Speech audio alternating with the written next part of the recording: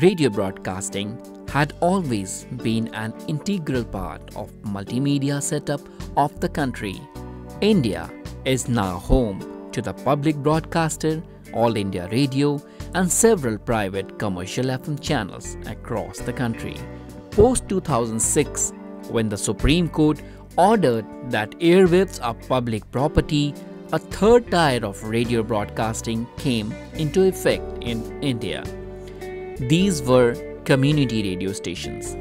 They are short power, hyper-local radio broadcasting setup meant to be run for the people and by the people.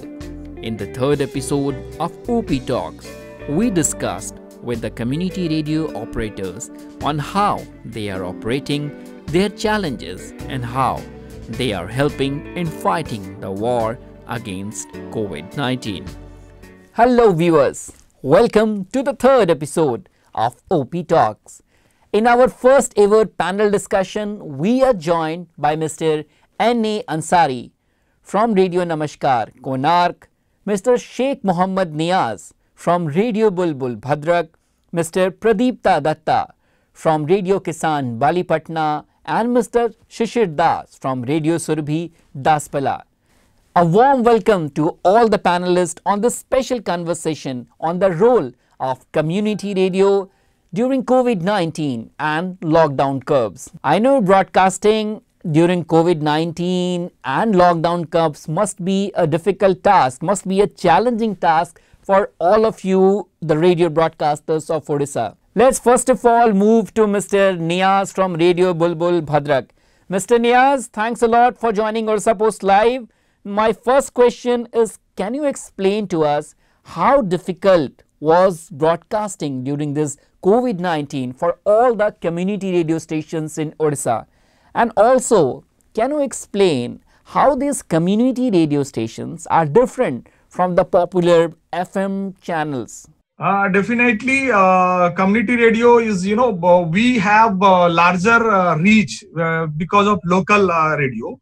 And second thing is that all the private radios, those who are working, you can say, they will not work rigorously how we are doing, because we are not commercialized, right? They will just, just small thing they can spread. But like us, we do a lot of program, half an hour, 1 hour, dedicatedly one program we are doing, right? Particularly every day we are doing all the radio, community radio. But private radio, they can't do this kind of things. We have the people, they go to the village, means community. We have the people, they give us the message. We have the awareness program, we just have to take care of all the things that whenever we work with the community first, right?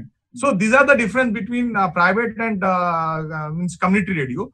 Community radio have the larger reach because of the community involvement. Now let's move to Mr. Ansari from Radio Namaskar, Konark. Mr. Ansari, you have seen a number of natural disaster hitting Puri district or different parts of the state. How do you think this health disaster of COVID-19 was different from other natural disaster, and how much difficult it was for you to continue broadcasting during this COVID-19 threat? You see, working through community radio during this type of disasters like our pandemic COVID-19, it is too tough. But our team and most of the radio team members are habitual with working with disasters.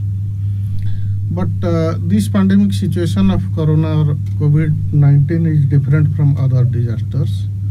Though all the team members are trained by the seniors and all are working in different sphere with social distancing and fighting against fake news, etc.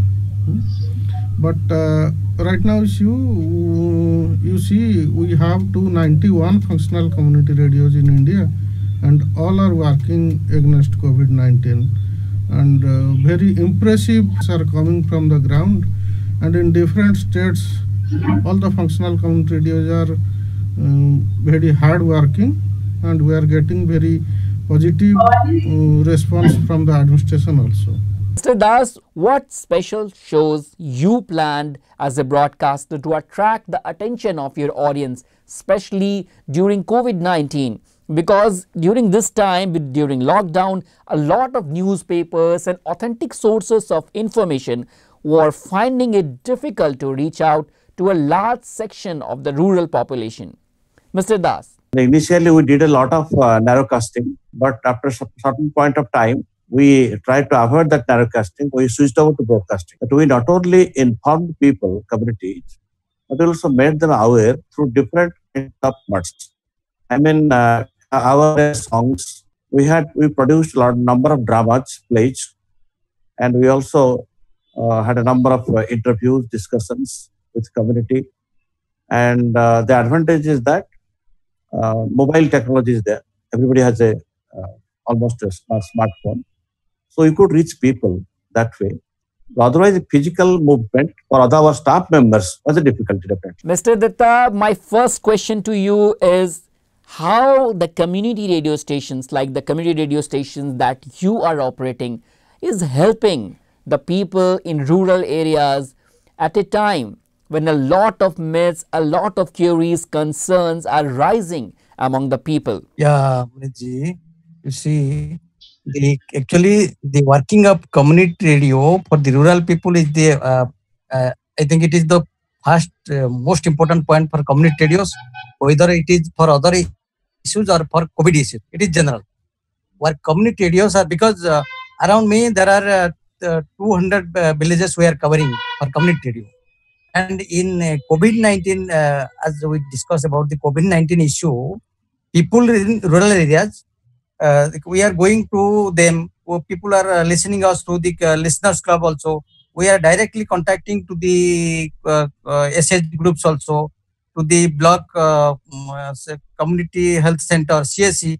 So there is a close, I think there is a close interlink. We are making a close link between the extension departments, governments, and the people. Those are working. Those are staying around us, from the villagers, the SHGs workers, the Anganwadi workers also.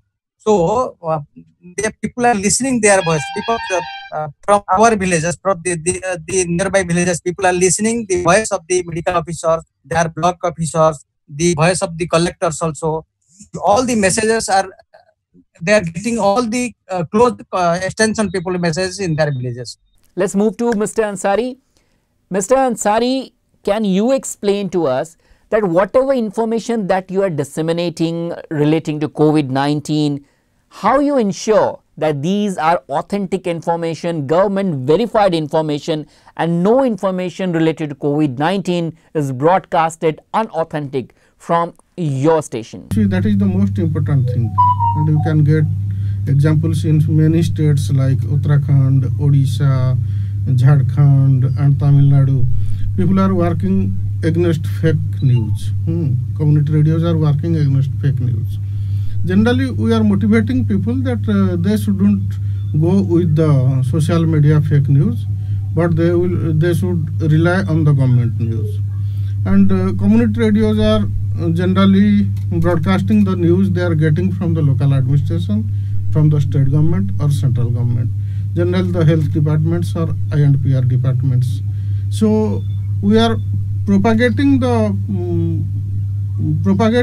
true news or the accurate news, and we are fighting against the fake news. We are making aware people that this is fake news and this is the news from the source. Mr. Niaz, Mr. Ansari has raised a very pertinent question, very important issue of fake news that is circulating during the times of COVID-19.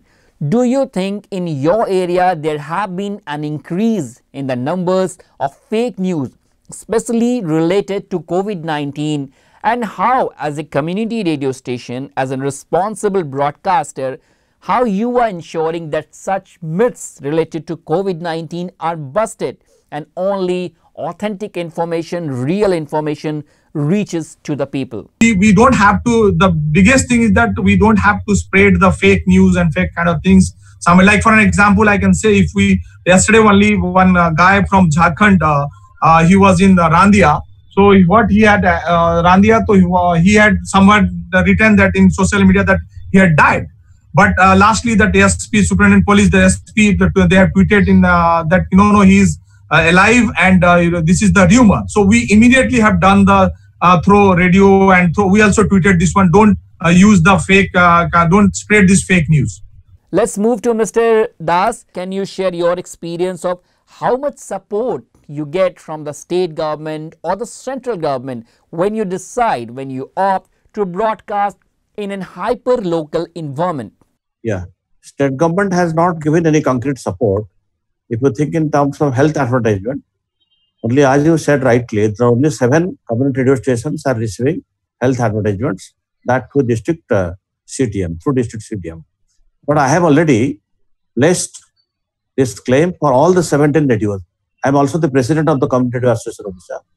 So in that capacity, I have already produced that and submitted. And that is under process. That is what they are saying. It may take time, but 7 are already empaneled right from the beginning. So this is what they are receiving. And other support from the central government is not that visible, nothing of that sort. Mr. Ansari, can you explain to us that how these community radio stations like Radio Namaskar of Konark that you are operating is working towards increasing the awareness of the people, especially the local area where you are serving? You see, there are different types of practices in different community radios. And also it depends upon the dynamics of the locality or regional requirements or needs. So first of all, we are making aware the people regarding COVID-19, what is it and why social distancing is important, etc.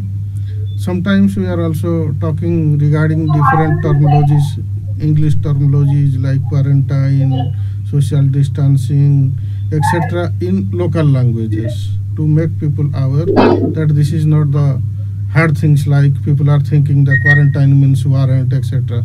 So we are making it so easy in their local languages. And sometimes we are talking with a local administration and line department officials what is the localized information or instructions from the administration. And second important thing is the generally mainstream media can't provide the localized informations from the district administration or local administrations.